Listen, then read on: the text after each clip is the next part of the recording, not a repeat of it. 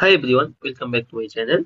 In this video, we'll solve the following differential equation dy dx plus y log y by x is equal to y log y squared by x squared. So let us try to simplify this equation. So it is dy dx plus y log y by x is equal to y log y whole square by x squared. So let us divide this equation by this term y log y whole square. So it will be 1 by y log y whole square dy dx plus y log y by y log y whole square into 1 by x is equal to 1 by x square.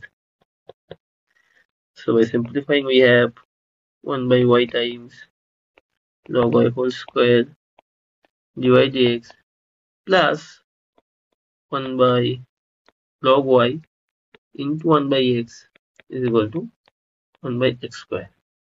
Now we'll make a substitution here. We'll take 1 by log y to be v. So let 1 by log y is equal to v. Then the derivative will be 1 by log y whole square into 1 by y dy dx is nothing but dv dx. So by substituting, we get this term 1 by y times log y whole square dy dx is nothing but here minus dv dx. So by substituting, we get minus dv dx plus v by x is equal to 1 by x square. Again, simplifying dv dx is minus v by x is equal to minus 1 by x square. So note that this is a first order linear differential equation of this form dv dx plus p of x v is equal to q of x. I have already made a video on how to solve a first order linear differential equation. I will give the link on the description box. You can see from that. Okay, so in this case, we solve this kind of equation by finding integrating factor, and the integrating factor is e to the power integral px dx. Now here what is px? Px is nothing but minus 1 by x. Okay, so this integration will be e power minus log x, and minus log x is nothing but log x inverse, and e power log x inverse is nothing but x inverse. So multiplying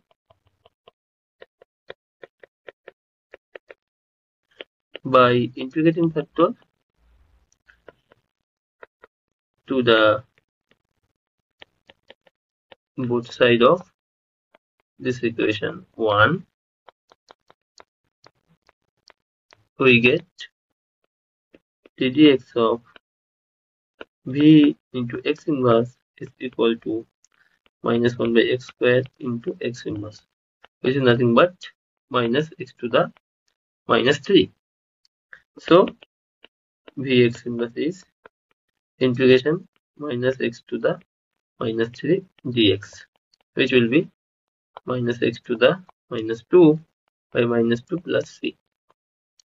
So v is nothing but half x inverse plus cx, and what is v is nothing but 1 by log y is equal to half x inverse plus cx, which is the required answer.